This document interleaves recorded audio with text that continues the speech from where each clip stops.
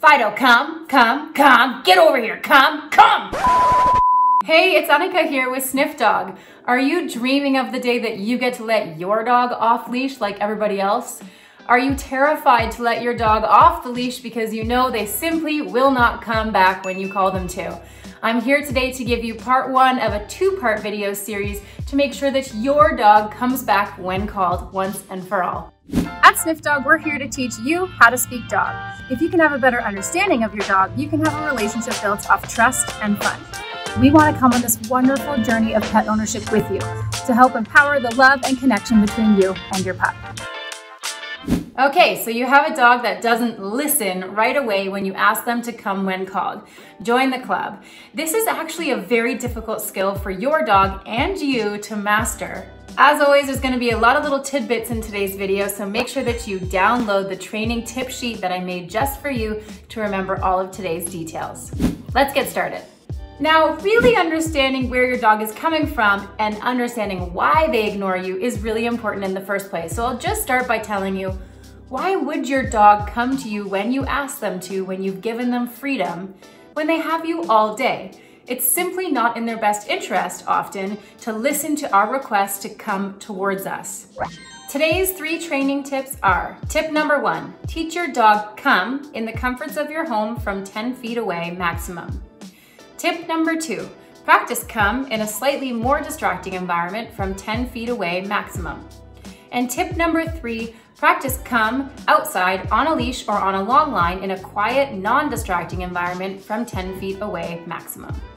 It doesn't matter so much your dog's age when it comes to mastering this skill. You can train this to a dog of any age, but obviously the younger you start, the better it is for them to have a general understanding that it's in their best interest to listen to you when you call them. If you think about it, oftentimes you're asking your dog to come to you away from potential conflict, or away from a squirrel, or come to you so you can give them a bath, or come to you so you can clip them up and leave the dog park.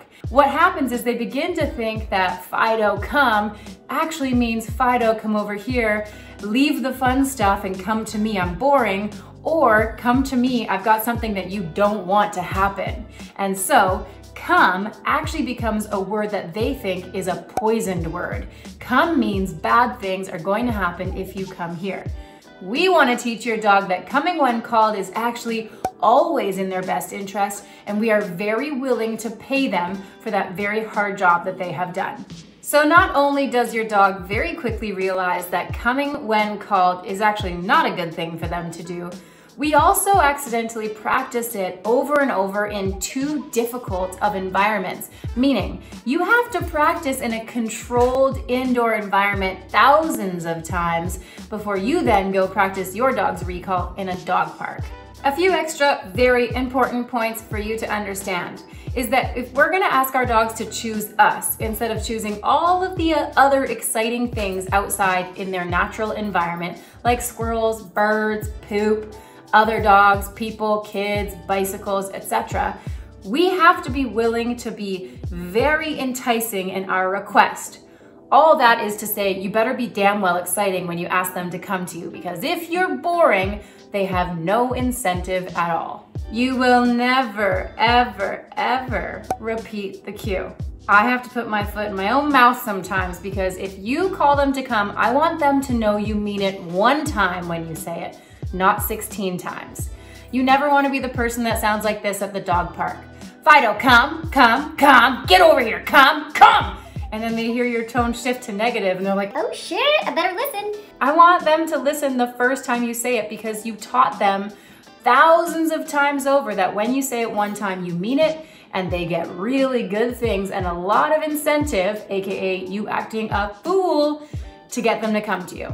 Also, watch how many times you say the word come really randomly throughout the day when you don't actually mean it.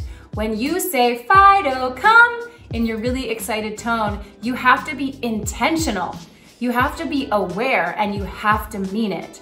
We do not want them learning that come is optional, you don't follow through, it doesn't really mean anything to them, and worse is that come means bad things happen to them. Okay, I know you want to get to the training part, but there's a lot to learn before you can actually be a good trainer in terms of recall, so bear with me. General recall practices can be broken into two sections. One is how far are you? How much distance is between your dog and you when you ask them to come? You're gonna start with very little distance and then work your way up foot by foot, a few meters at a time until your dog can listen to that recall cue from farther and farther away from you. Once you've nailed distance and they're able to come from 30 feet reliably, that's when you would start to add distraction, and that's where video 2 comes in. All of today's training will be done in the comforts of your home to start with, and then we'll progress to more of an outdoor, real-life situation. First, we master it when we are in control. All right, let's get started. So for today's video and these exercises, you are going to need your dog's most favorite, loved food reward. And I am not talking dog treats. I am talking steak, chicken, cheese, rollover, whatever you got that they want. And you're gonna make sure that they only get that treat for doing the recall games. The second thing you're going to need is a hell of a lot of patience and a good sense of humor, because you are going to need to be very silly to achieve your recall goals. Okay, training tip.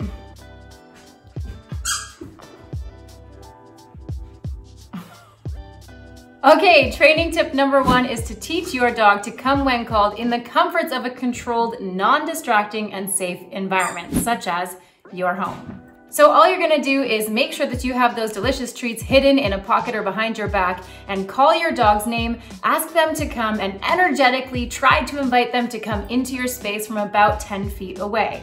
You're gonna repeat this as many times throughout the day as you possibly can, while catching them off guard at times so that they start to believe that hearing the word come means they're about to get a chunk of steak. Cedar here today is recalling for Manchego cheese. Lucky bugger. Cedar, come! Yes. Good boy. A quick pro tip is to never stand still after you've called them. Try to be enticing with both your hands and your gestures backwards. Cedar, come! If they don't come to you, do not repeat the cue. Make any kind of silly movements, motions, or noises to entice them to come to you. Once your dog is loving the game come in the house, you can start to add more and more distance. So starting with 10 feet is in your best interest, and you can build on it from there. If they can do it from 10 feet, you can start to do it around corners or from room to room. Cedar, come! Yes! Good boy! Good job! Once they're good at training tip number 1, 15 to 20 times a day, totally randomly and not necessarily in order, you can move to training tip number 2. Tip number 2, practice come in a slightly more distracting environment from 10 feet away maximum. Now it might seem straightforward to some of you, but some of us need the reminder that we can't just use come, now that we've mastered it inside, now in the dog park. We have to add a little bit more of a distracting environment. So we're not quite ready to get outside yet, but training tip number 2 is to practice this same Fido come skill in a newer environment that is still inside. This could be in a hallway, in somebody else's house, in a level of the house they're not used to going to, etc. Now, something I said before was a rule is you're not allowed to repeat the cue, but you also have to say it and mean it and follow through. We don't want them learning come is an option. So if at any point during tip number 2, you get stuck and they stop responding to the come word because now it's in a newer, more stimulating indoor environment, then you have to cheerlead for 30 seconds until they come to you. If 30 seconds of cheerleading and acting crazy and all kinds of strange noises and movements doesn't work, then you have to go towards them, maybe give them a little magnet lure and bribe them to come into you while backing up. You have to follow through. So whatever it takes to get them to come to you in the end without repeating the cue is really, really key that you commit to. Okay, once you've been successful 20, 30, 50, 100, 200 times in these indoor environments, you are now finally ready to move on to training tip number 3. All right, you're ready for training tip number 3. This is now taking this come exercise from inside in a controlled environment to now outside in a slightly more distracting environment. Remember, we're still not practicing it at the dog park throughout this entire time. Now, taking this skill outside is a totally different playing field for your dog. It is way harder to respond to come outside than it is inside. That's because the natural environment is full of distractions that you are not in control of. It is absolutely important that you keep your dog on a 6-foot leash or even a 15 to 30 foot training long line, not a retractable leash. Now, outside is really hard for them, so we have to take this slow and lower our criteria a little bit. Our expectation inside was maybe 10 to 30 feet towards the end there, and now you're outside and you're gonna practice the same thing. You might hope that your dog is able to come when called off just a 6-foot distance from you. So just go down the street, go for a little walk when they're not distracted or committed to something else and they're just moseying along. Surprise them with the Fido come cue and back up excitedly without applying tension to the leash. When they choose to come into your space, yes, and feed them as you did in all of the inside exercises.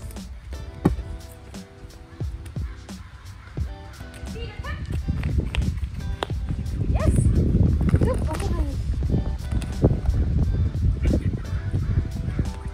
Okay, let's go.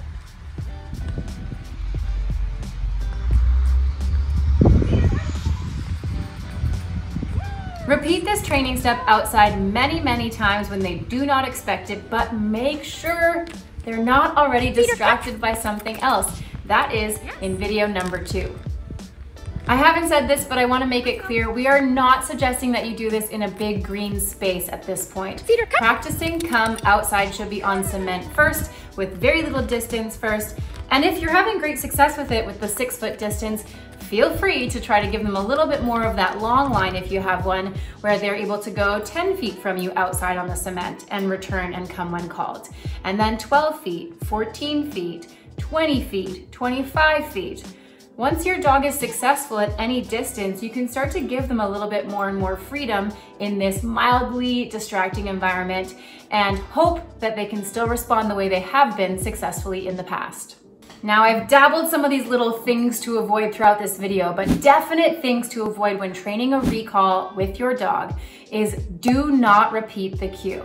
Repeating the cue over and over and over like a parrot only tells them that that word doesn't mean very much. You also want to make sure that you don't have a negative tone when you're calling them. Remember, you're asking them to choose you when they have the option of many other things. I don't think I mentioned this one yet, and it's super important. Never ever ask them to come and use that special word that you've created this really strong positive association of without having the good stuff on you. If you call them to come, you better damn well be willing to pay them with the manchego cheese or the steak or the chicken. Don't ask them to come without having that food with you. Okay, another really big no-no is calling them when you don't think that they're gonna be successful. With recall, it's very important you set them up for success. I wanna call them when I'm pretty much sure that they are going to hear me and respond accurately. Okay, don't you go using this special come recall that we've now created in really hard environments like the dog park. You're not ready for that until you see video number 2 that's coming next week, so hang tight. Thank you so much for watching video 1 of 2 on how to make sure your dog comes when called. I hope this has been helpful for you. If you're watching from YouTube, please make sure that you subscribe to our channel. Don't forget to press the notify button that tells you when our next video has come out. Leave a comment so we know what you want to learn more about. If you're following us on Facebook, make sure that you like, share, and tell your friends, and follow us on Instagram. We give you lots of tidbits throughout the week. Lastly, and most importantly, download the training tip sheet. I gave you so much information today. There's no way that you remembered all of that. Okay, I'm out of here. Enjoy the bloopers. Bye.